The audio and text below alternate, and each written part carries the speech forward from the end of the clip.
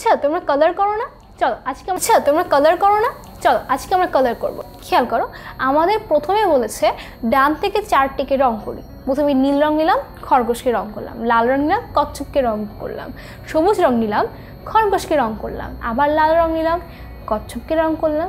তাহলে ডান দিক থেকে আমার চারটি রং কিন্তু হয়ে গেছে। এরপর খেয়াল করো, ডান থেকে তৃতীয়টিতে ক্লিক করি। ডান দিক থেকে তৃতীয় কোনটি? খরগোশ, সঠিক হয়েছে। এরপর বাম থেকে দ্বিতীয়টিতে ক্লিক করো, খরগোশ, সঠিক হয়েছে। তাহলে এভাবে কিন্তু আমরা অবস্থান নির্ণয় করতে পারছি এবং তোমরাও আশা করছি এভাবে সকল অবস্থান নির্ণয় করতে পারবে। এরপর দেখো, আমাদের এখানে অনেকগুলো গাড়ি দেখা যাচ্ছে না? আমরা কি করি? গাড়ি পার্ক করি না রাস্তার পাশে? তো এখানে গাড়ি পার্কিং দেখা যাচ্ছে। তো আমাদের প্রশ্ন হচ্ছে, লাল রঙের গাড়ি পিছন থেকে তৃতীয়, সামনে থেকে এর অবস্থান কত? এদিক পিছন থেকে লাল গাড়িটি কত অবস্থানে আছে? 1 2 তৃতীয় অবস্থানে আছে। তাহলে সামনে থেকে সেটা কত অবস্থানে আছে? দেখো 1 2 3 4, অর্থাৎ চতুর্থ। উত্তর সঠিক হয়েছে। এরপরে প্রশ্নটা দেখো, উপর থেকে কলা অবস্থান কত? 1 2 3, অর্থাৎ তৃতীয়, সঠিক হয়েছে। এরপরে প্রশ্নটা দেখি, নিচ থেকে আঙুলের অবস্থান কত? 1 2 3 4 5, অর্থাৎ পঞ্চম। এরপরে প্রশ্নটা দেখি, নিচের 6 জন শিশুর মধ্যে রতনকে খুঁজে বার করো। কীভাবে করতে হবে? রতন দ্বিতীয় আসনে বসেছে।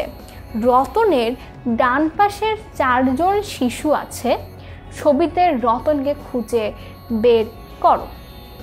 খেয়াল করো কি বলছে, রতনের ডান পাশে 4 জন আছে। ডান কোন দিক? এই দিক না?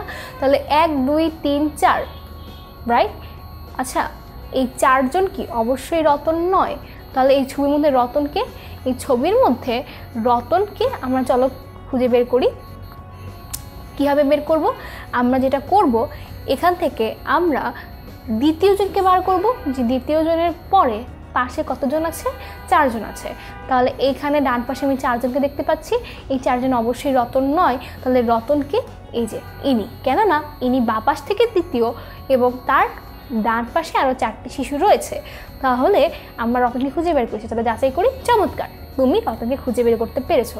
তাহলে ছোট্ট বন্ধুরা, তোমরা এভাবেই কিন্তু ক্রম নির্ণয় করতে পারবে এবং ক্রম নির্ণয় করে বিভিন্ন জিনিসের অবস্থান বের করতে পারবে, তাই না?